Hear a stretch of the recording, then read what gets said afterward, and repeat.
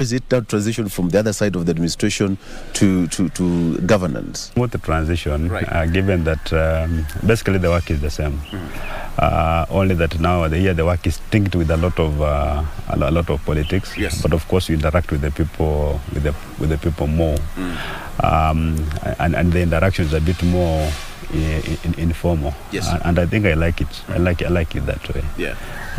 And of course, we impact on people directly. As a governor, you can make a decision and implement it without necessarily consulting too many people. I think that's the difference. You have just clocked almost 156 days in office. How is it so far for you?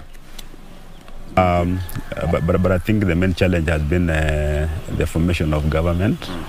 I think when we say that we'll be doing this and that in 9 days, basically what we should be saying that we'll be forming government within those days, because the process is long, it's tedious, a lot of interviews, approvals by the county assembly.